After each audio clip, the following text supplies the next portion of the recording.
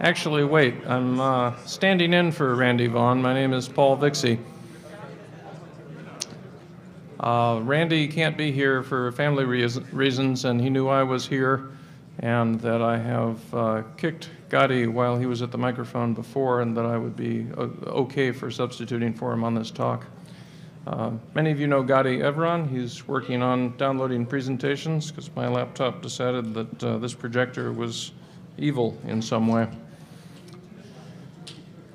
So, oh, we've already got a hand up. Yes, what exactly qualifies you to give a talk on DNS?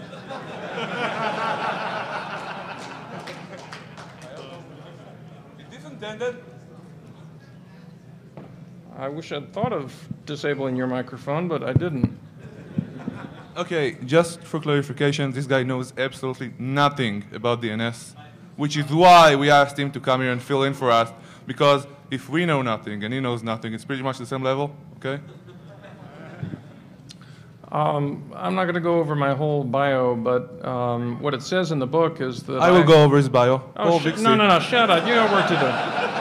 Paul Vixie, to make a long story short, either... So what it says in the book is that I hold the record for most cert advisories due to a single author. In other words, since he wrote a book, he doesn't know shit. Which actually is true if you count SendMail and Cron and Woo FTP and all the others. I did stop writing code, started writing paychecks instead, so I now sort of don't wear a suit anymore, but I do just management rather than programming, and you should all be thankful for that. In any case, during the years I wrote a lot of code, I also got to know a lot of DNS operators, and so they still call me when they have trouble. I like to track attacks. Sometimes I will ask someone or invite someone to be hosted inside of ISC so that when they are attacked, I'll be in a better position to help track that attack. That's not what happened here, but on with the actual topic, which Gadi will eventually get slides for. DNS amplification is a little bit like the old ping flood, where you spoof the source address of your victim and you send it toward some middle box, some reflector who just sees that as a normal ICMP query or DNS query, whatever it happens to be, and responds to it. Of course, the attractive part of this, there are two attractions to doing a reflector attack when you want to ping bomb somebody. One is that the traffic that is hitting the victim is not coming from the attacker, and so it's a little bit harder to track down. They can't come immediately back to you and say, aha, I see that you're sending me, the gigabits worth of traffic, and I see your IP address in the trace route, and so I'm going to come after you with guns or lawyers or whatever it is.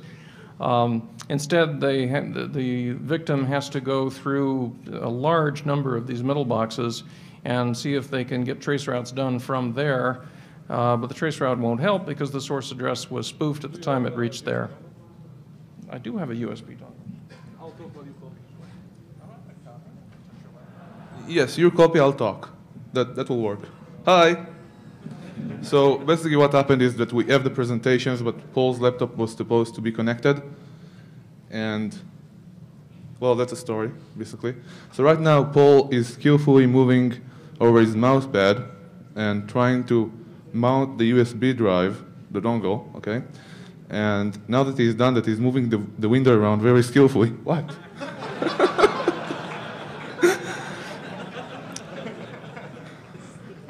He's kind of shy, which shows that he probably knows what he's doing. Okay, a little bit about Paul. I don't really have any filler things to do except for bad jokes. And more bad jokes. Okay, DNS amplification attacks. There's been a lot of confusion about DNS amplification attacks, and when it comes down to it, nothing is new about denial-of-service attacks on the internet, brute force and denial-of-service attacks. What does change over time are the techniques used, whether they are indeed brute force or, in fact, exploiting some sort of vulnerability in whatever space that may be, and how effective they are for how much you spend. Which means if you send one packet and you get back 11 to a potential of 255, say Smurf, that's pretty impressive. And with DNS, DNS attacks basically have been around for a long time. Paul, how's it going?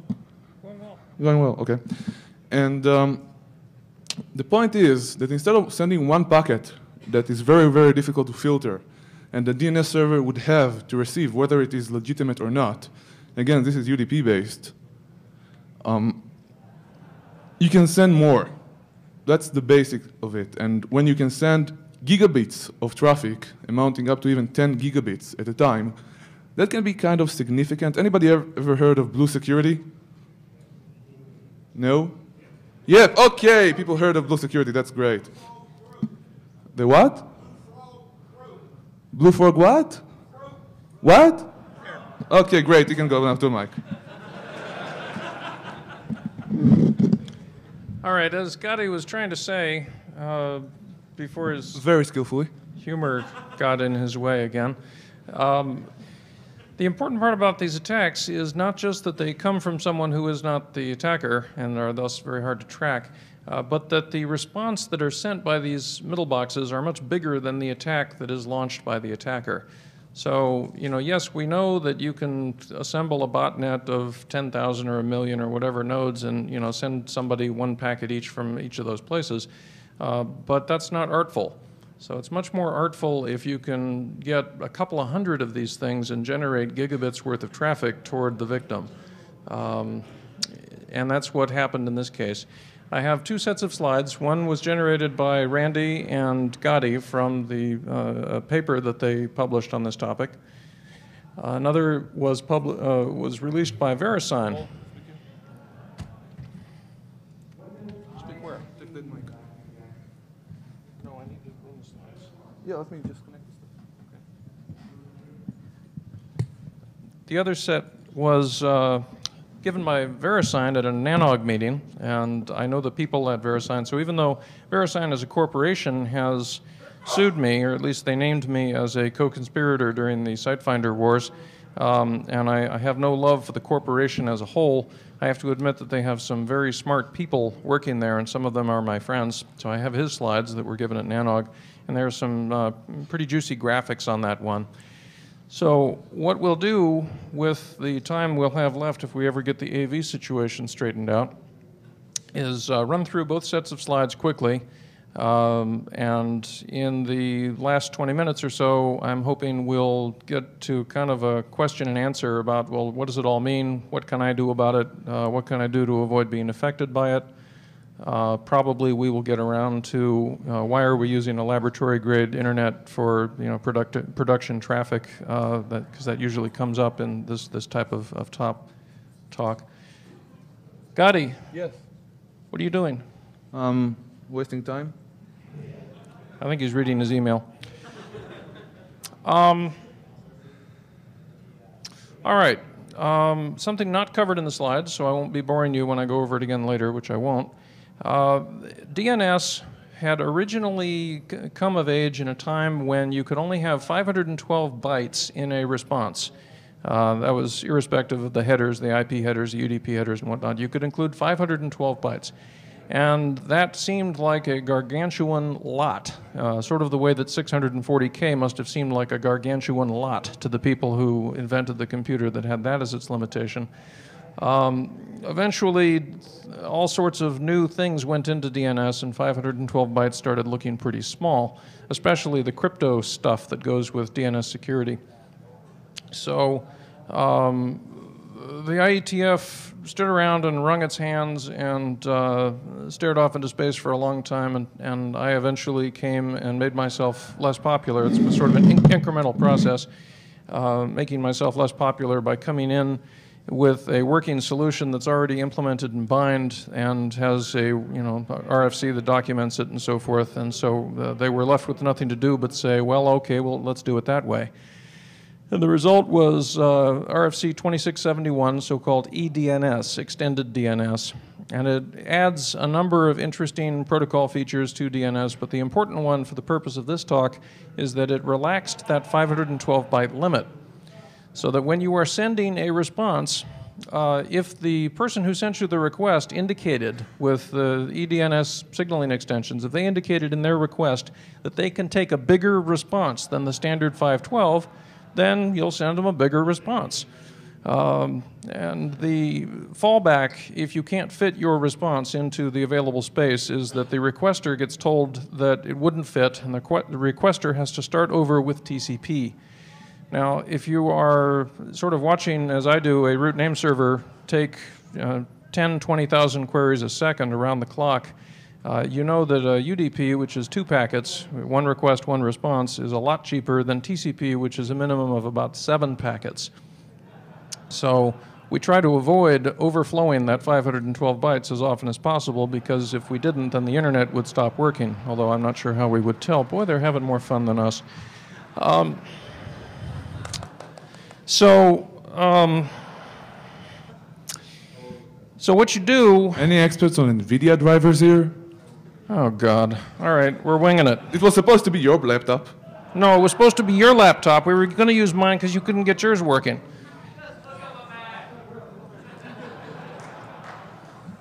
I agree. Let's hook up a Mac. I've got it right here on a USB dongle. Want to fix it? Somebody bring a Mac up here. No, it's cool. We'll get it. I doubt it. That's not a Mac. That is a Mac. Okay, so naturally, when you want to attack, if you want the middle box response, the actual attacked flow, to be bigger than the triggering flow that you're sending from your little botnet, you need amplification. And is Mike Schiffman in the room? Mike, stand up. No? Okay. Dan Kaminsky in the room. Oh man, they're with the fun people. Okay, so those guys have done some studies on a form of amplification that just continues to mystify all of us, which is where you send 1 packet to something that you think is a DNS server, and you get anywhere between 20 and 50 responses to it. So it's some kind of broadcast amplifier. We don't know exactly what it is, but there are a lot of them. It's a common enough thing. So if you do what Dan Kaminsky does, which is to sort of sweep the IPv4 address space with DNS queries, sometimes you get nothing. Sometimes you get a response from an address you didn't send the query to. Sometimes you get a lot of responses. These guys, the ones who launched the attacks that we're going to describe if we ever get this working. Hey, I see a Mac. That's going to work. Okay. We got it all done. Hey, they think they've got it. Woo! Fucking Windows. So the guys that launched this attack... Fuck this shit! Woo! Woo! Apparently there is an NVIDIA toolbar. What the fuck? Okay. Paul, which one do you want first? And thank you, whoever you are. I don't know you. Whoever you are. I'm dissing on you after you try to help me. I got my hands full. Yeah, kind of. Can we have Randy's slides, please? Which ones are those? The PowerPoint file. Oh, figures. Yeah, pretty much. I need my Linux. Had I made these, they would have been in ODP format, just so you know. It's supposed to be... Yep, here it is, F5. Here we go! Yeah. Hey!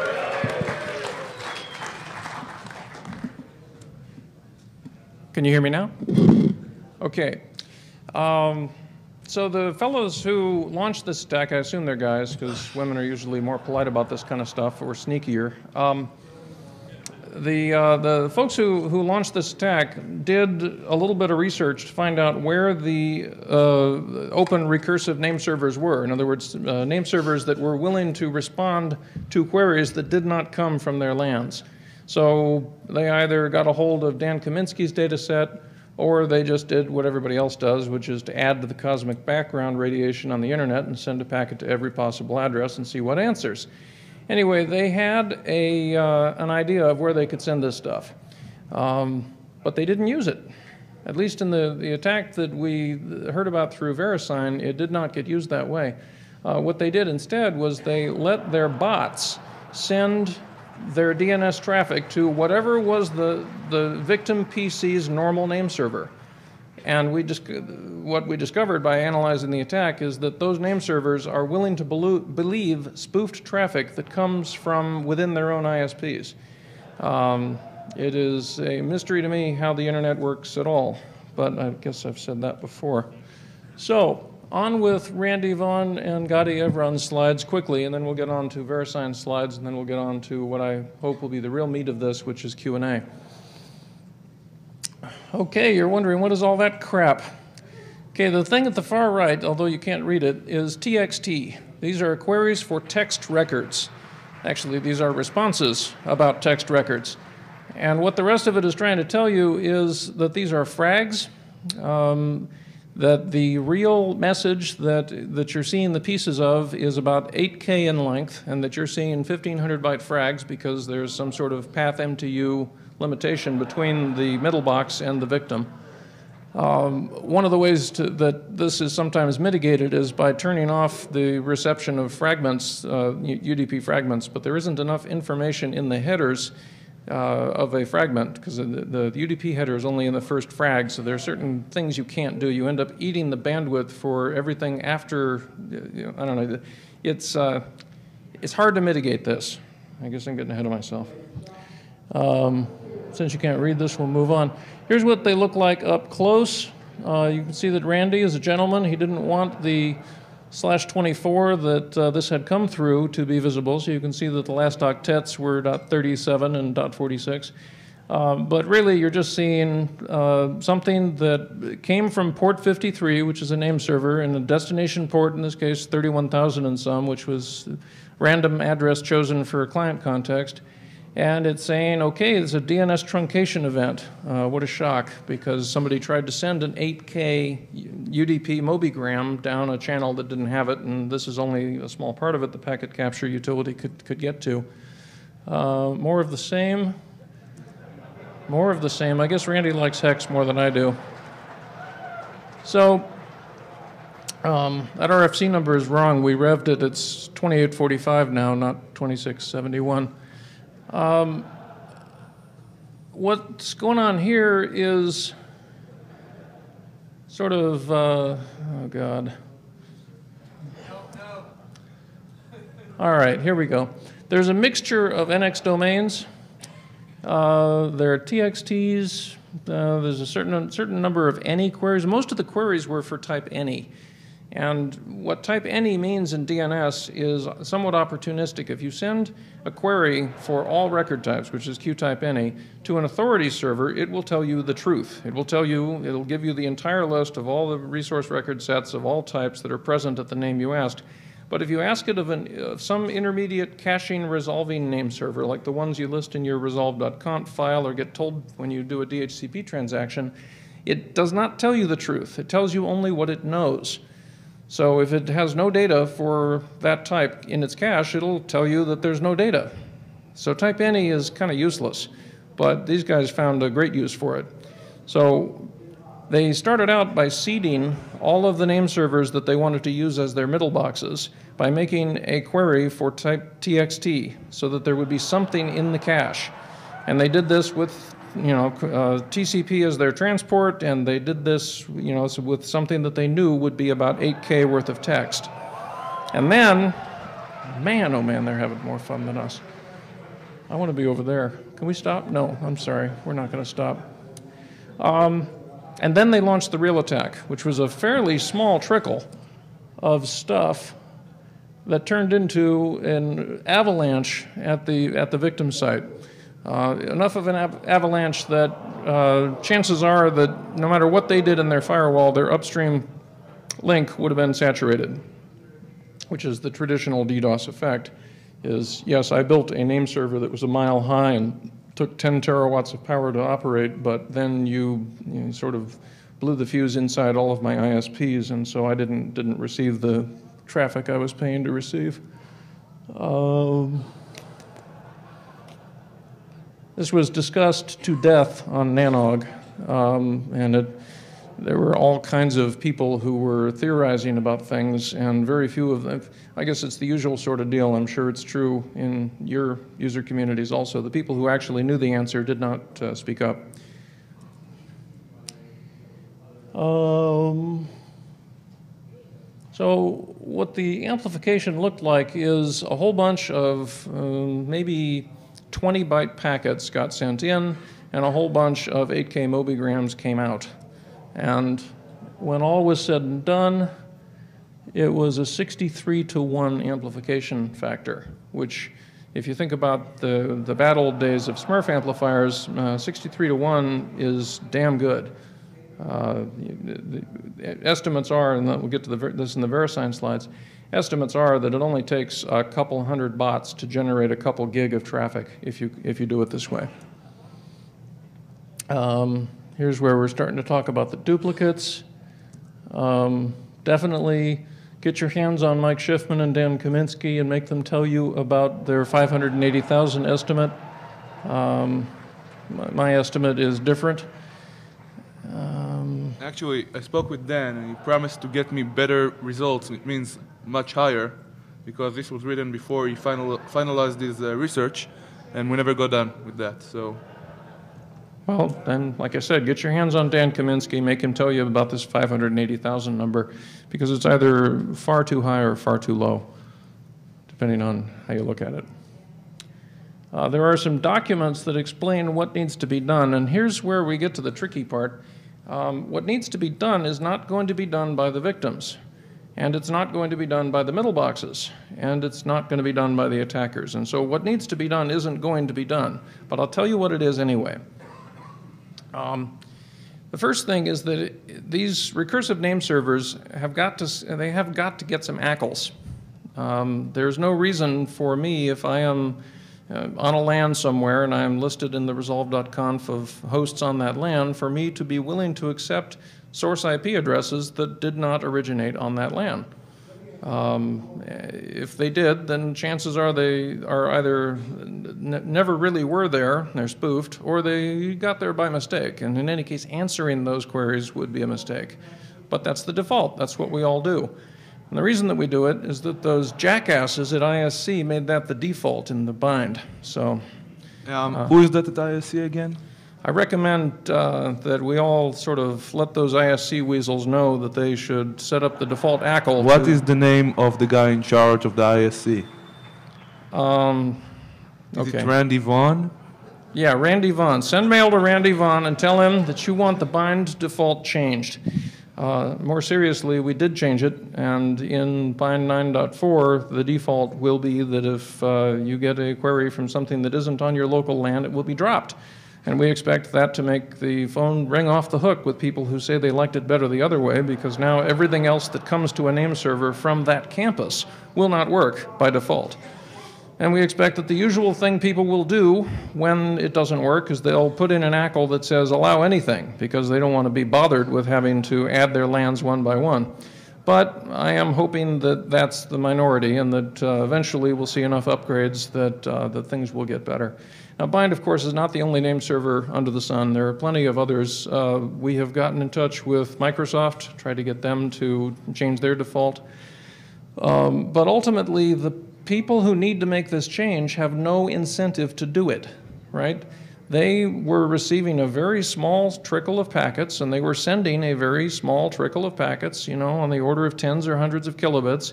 They never noticed that they were helping to firebomb some poor victim somewhere with traffic that they could not mitigate.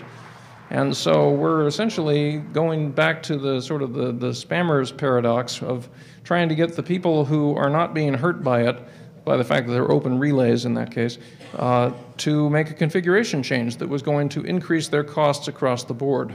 But that's what you have to do. So I'm hoping that as you go through life and you find name servers, you'll start asking the operators of those name servers, what's the ACL on that? Because perhaps if they learn that they will be annoyed to death and pecked to death by ducks, they'll decide that that's a higher pain threshold than making the config change. The other thing that needs to be done by people who will not do it is so-called BCP 38. Paul Ferguson wrote this, Paul Ferguson and another guy, Dan Sini. Yeah. It says that if you're an ISP and your customer tries to spoof their source, you should drop that traffic as early as possible, and you should not fling it out into the global internet. Now, I can tell you, okay, yeah. Thank you for your applause, but you might hold that for a moment. I think that Sini and Fergie wrote a great document, but there was no incentive for the ISPs to do that because, again, the traffic that was being spoofed was only leaving their network. It was not going to be hitting anybody inside their network. What you're doing, you're going to these people with an economics proposition that is exactly backward. Would you please spend money to keep your competitor from having to spend money? You know, we want you to invest so your competitor can become more profitable.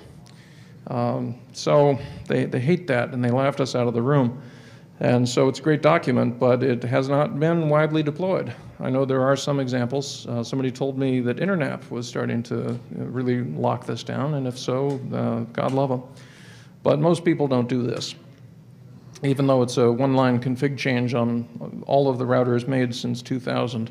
And for reference, I'll just tell you, that means that a mom-and-pop ISP who is buying junk off of eBay that they cannot afford support contracts for, and they're buying extra copies of that junk so they can maintain their own spares, is getting hardware that is capable of doing this.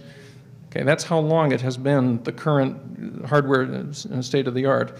But you will still find that inside of MCI, which I think is the new name for WorldCom, which is the new name for UUNet, which I don't know exactly how many other networks are in there, this is not the default. They're a telco. They have a lot of knuckle-dragging union technicians that they would have to upgrade in order to get this done. That's the expensive part. Actually, I just learned something last year. I'm actually pretty offended by this, but what hey. Do you know what's the name of NOC engineers? Reboot monkeys. Reboot monkeys, okay. That's not funny, that's kind of offensive. Monkeys? What? Most of the problems are solved by a reboot, and somebody calls them, hey, can you reboot machine A, X, B, C? Sure, thanks. And you're lucky if they reboot the right one. So anyway, what we need is for ISPs to stop allowing these spoofed sources to come from inside their networks, and then we need name server operators to put in some ACLs. Neither one is going to benefit from their increased costs, but we as victims would benefit from being attacked less often, and that's the way the internet is. I'm going to switch to VeriSign slides, which are glitzier by far. Gadi wants to say a few words. Wow, when you say it that way. The interesting thing here, yes, it's a denial of service attack, a distributed denial of service attack. Yes, it is very impressive. Yes, it has taken down networks, significant networks. But you should really concentrate on what Paul just said. On the one hand, to make this attack work, you need to maliciously put some sort of TXT record, a SOAR record in this case, over at some sort of server you hacked into or put in place ahead of schedule. Okay, thanks. And View Zoom? Control L, thank you very much. I do not use Windows as my usual thing, and Hebrew is not my usual keyboard either. Isn't it everybody's? Actually, I have a problem with that. I can type blind in English when I type in Hebrew, I have a ton of typos. Never happens. But I still have the stickers on the thingies. Anyway, that's the one end of it. So basically, the attack on you is happening maliciously and not just by some bots pulling out data. And the other part of it is, imagine you live in New York, okay? And the crime that hurts you is committed on some other block in the city, across the city, okay? Now, the other citizens over there would kind of, how is the mayor supposed to explain to these citizens that they see a lot more cops in their neighborhood and they see, they get imposed with a lot of regulations and rules about their movements when their neighborhood is kind of free and shiny and happy, ooh, shiny and all that, when the actual problem is across the city, somewhere else that you don't even see. So that's basically the point is the internet has become a huge, what do people like saying? Global village? Yes, what, who? Oh, that, right. I'm at DEFCON. If somebody's gonna break in, I at least wanna see it. You're at DEFCON. If somebody's going to break in, you're not going to see. That's why this is an expendable laptop. Looks to me like you've been broken into by somebody in Redmond, Washington. Woo!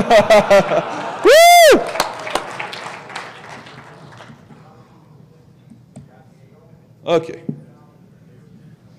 Hold on. You saw it. His password. So what I'm basically trying to say is that why should they spend money on you? Why should somebody in China spend money on somebody in the United States? Why should anybody be nice network citizens to one another when the attack does not affect them? So basically what happens is one day the attack does affect them, they go down, and then in a nice Darwinian way, everybody gets patched, but it takes a long, long time. So that's pretty much it. Everybody knows your password now. It's blah, blah, blah, blah, blah, blah, blah. How did you know that? Actually, no, it's 1, 2, 3, 4, 5. That's amazing! That's the exact same combination on my luggage. Never mind. Okay, so I told you that the VeriSign people spent a little more time on the graphics, and this kind of shows a little bit more of what's going on, except that even in VeriSign, they don't know how to spell attacker. That's interesting. I hadn't noticed that until just now. This is a PDF file. I did not alter their slides to make them look like they don't know how to spell. Okay, so there's this big TXT record. They've got an army of 300 to 500,000, or 30 to 500,000. I don't know. That seems like that was written for the suits. I know there weren't 500,000, but I think that's what it took to make this sound impressive. You get this. In this case, the DNS server that had the TXT record, the authority server, had itself been captured, right? So this was somebody's zone somewhere that got broken into, and the attacker put an 8K text record in there for the purpose of then seeding all of the middle box name servers so that they could then amplify the attack. And this is sort of part of the tried and true philosophy of don't put this, don't buy that with your own credit card. You don't want the police coming to your door. You want them to go into somebody else's door. And the VeriSign folks were very personable, and they went and located the name server in question and got a copy of the zone. And I'll get to that later. So here's a 20 megabit per second spike.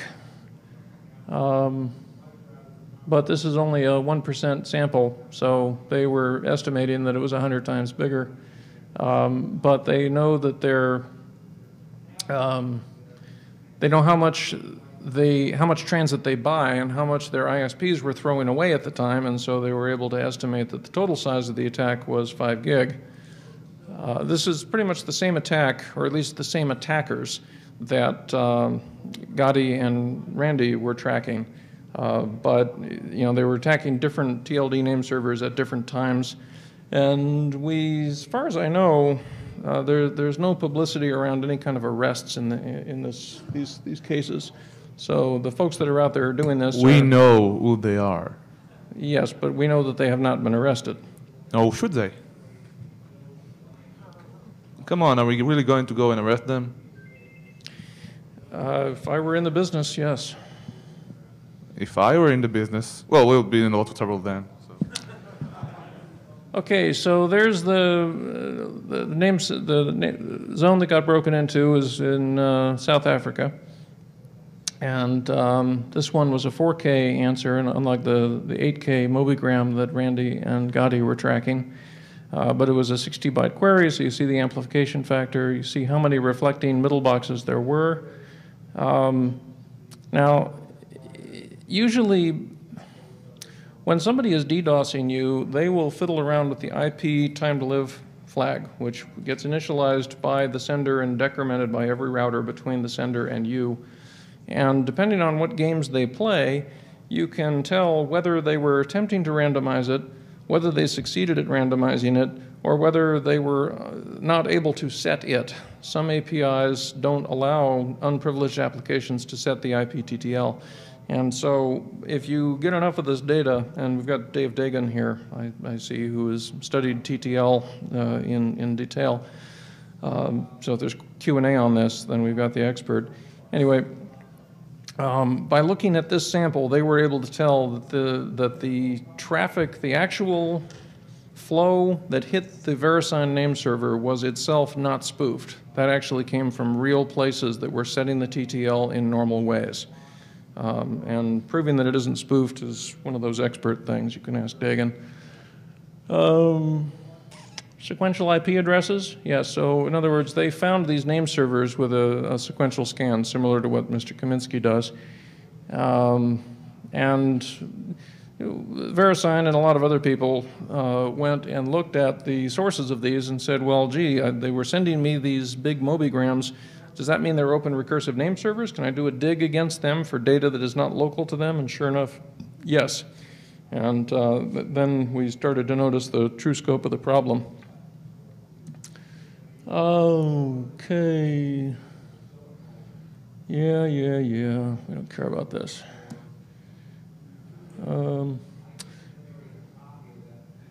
Right. There's this estimate that the attackers only had to spend 80 megabit to get the 5 gigabit response.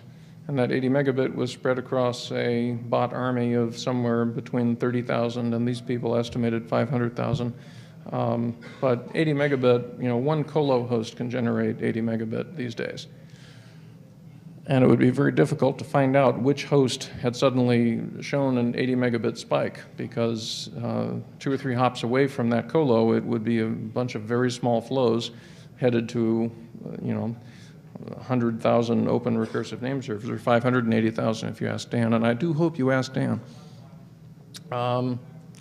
So the domain in South Africa had 2 authoritative servers, but only 1 had been compromised. In other words, they broke in and changed something that should be a slave name server to be a master name server, and then edited the zone in place. So there was a chance that when the middle boxes went to go get this data so they could seed the cache, that they would talk to the wrong name server and potentially not be able to cache it. But even that didn't really stop this from being a very successful attack. Well, okay, the VeriSign slides on the board here, and even though they named me as a co-conspirator during the SiteFinder wars, I don't want them to be unfairly characterized here. I don't know if this was successful in costing them any money, but it certainly got their attention. Okay, so this talks about the fragments. You can get copies of these slides with the URL that I'll tell you at the end. So if you want to study this in more detail, it's just basically if you are trying to send a UDP datagram bigger than your Ethernet MTU, you'll have to break it up into chunks. And those chunks look very odd at the receiving end because DNS is normally not large enough to need to be chunked. They were measuring 25 minutes. Again, this is only one of a number of attacks that happened across about a 2-month period. So Randy and Gadi had different spans of time. In some cases, these things go on for days because there's really no incentive to stop it. I mean, it's not costing you anything. There's no chance you're going to get caught. Hey, he spelled attack right on this slide. Yeah, see, the near vertical start is part of what you can sort of tell. This did not ramp up over a period of 5 minutes. There was a lot of synchronization in getting all the different attack flows to get started at the same time. Okay. Yeah, this was, mitigation is always what people want to talk about, which I worry about sometimes. How can we live with this instead of how can we avoid having to live with this, or the 2 different ways of approaching that question. So there was this thing, okay, Dan, you've got 580,000 name servers on this list. What if all the authority name servers on the internet were to subscribe to a black hole list that was seeded from your list, and they just stopped answering any queries from somebody who was known to be open and recursive? Well, I think the collateral damage would be too high. I don't see Amazon.com deciding that they don't want to get any queries from known to be open servers. It costs them a lot of credit card transactions, among other things. So dropping fragments toward the victim turns out to be pretty effective, but as most of you know...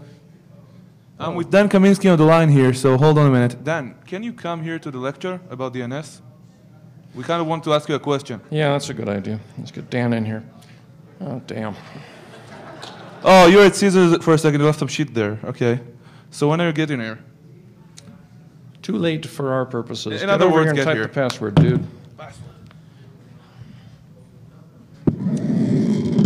Anyway, these are all ineffective because if you decide you're going to drop fragments, then they will retune their attack to use the maximum size packet they can send that doesn't require fragments.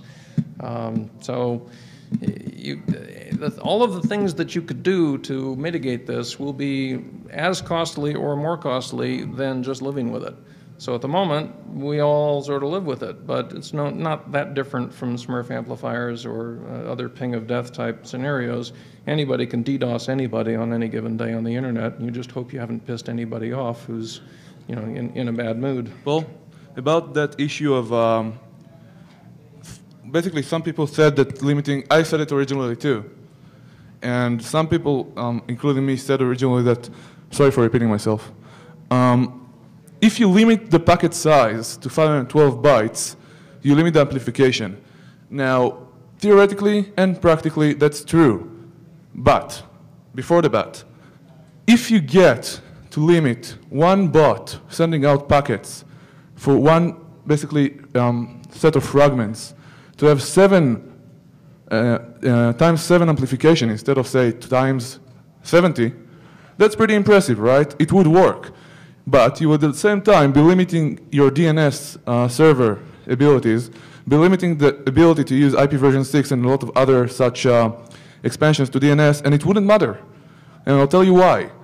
This attack is built in a way, much like in any security system, in any way, at any stage of the links of how this attack works, from how many bots are sending the packets, to how many open recursive servers you are using, the bots are connecting to, and so on, you can use more bots, you can send more packets, you can connect to more open name servers and cause the amplification to be just as large, if not larger. You basically control how big this is going to be until the point where you reach saturation. For example, Gadi, maximum. Gadi, Yes. you're burning up the Q&A time. Put the mic down.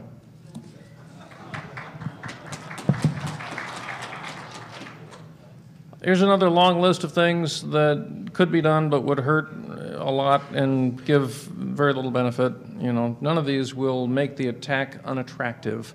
So it's just these are speaking points to suits. This is God. You got to really study these slides and hear the guy who made them tell you what they all mean. I've pretty much. Well, let's move on to the Q&A because we have about 10 minutes. Yeah, I think we're going to do that. This is the slide I wanted to stop on here. So we have microphones. Please use them. Someone? The URL where these slides can be had is public.orci.net. And it's a Drupal site, and I apologize for that. And you'll have to click around a little bit. It's part of a DNS operations forum or workshop that was done. So it's you're 2 or 3 clicks from it. It's public.orci.net. The study by Randy and me can be found online. Just do DNS amplification attacks in Google and you'll find it. First question? Are you guys aware of any utilities that have been posted at places like Packet Storm, for instance? No. No, this isn't like nobody's put something together and published it yet? Work for 30 minutes in Python and you'll have it. Nothing public. Really? I've seen the kit, but I don't think it's online anywhere. I don't think it's on a public Black Hat site. Okay.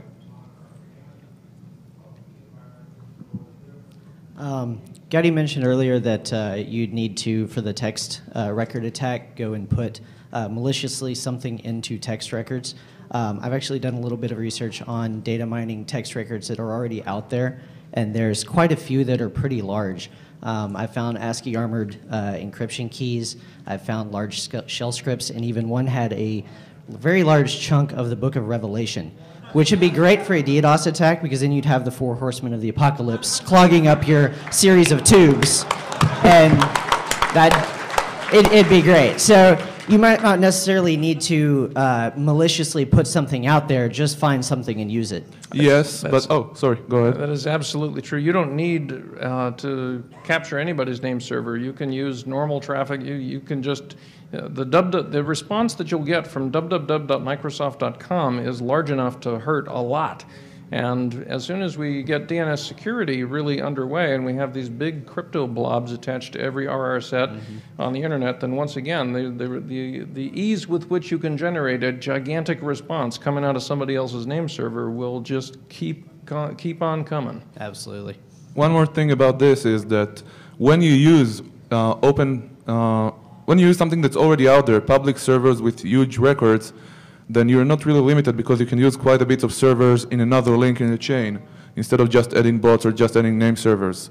But in this particular case, the guy put a malicious record of his own in one name server, and it took quite a bit of time to get it down, but he had enough bots and enough name servers that were open to generate the attack size he needed, so he didn't really need more records elsewhere. Yes, needless to say, had I crafted this attack, it would have been a lot smoother.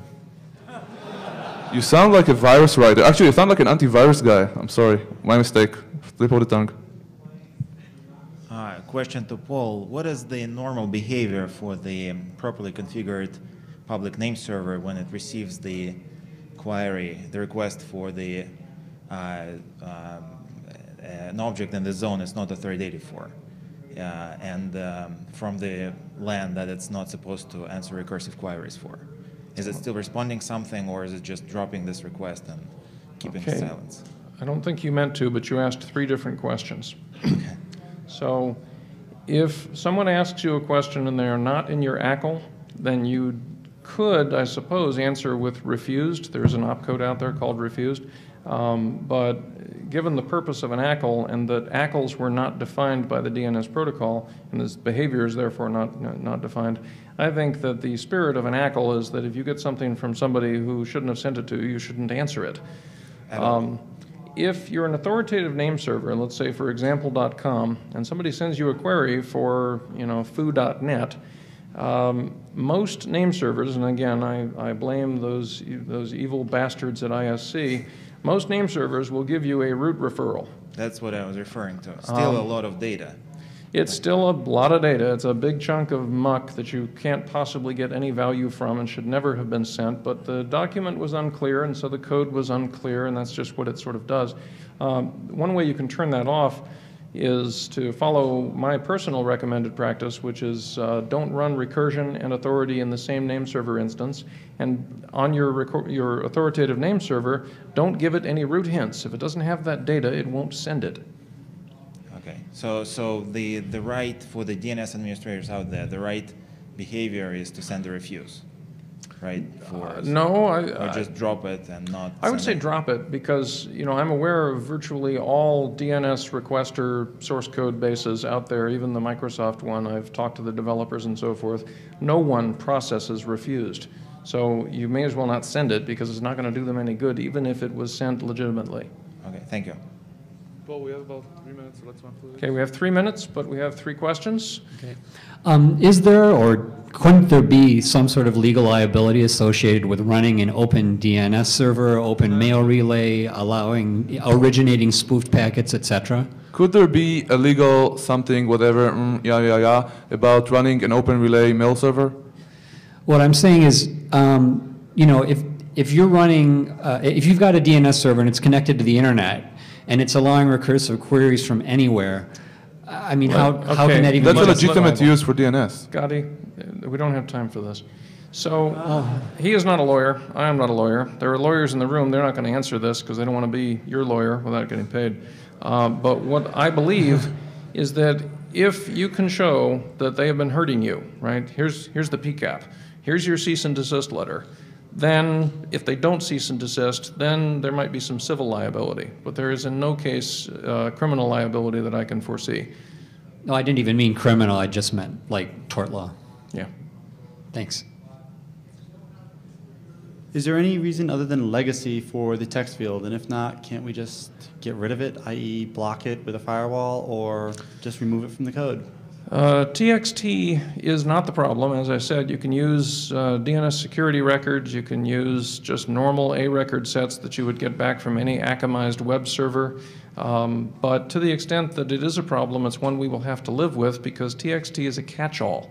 It is, for example, being used by the SPF people to contain all of the mail server sort of ACLs that they want to do about what mail servers are able to send mail from a given domain name.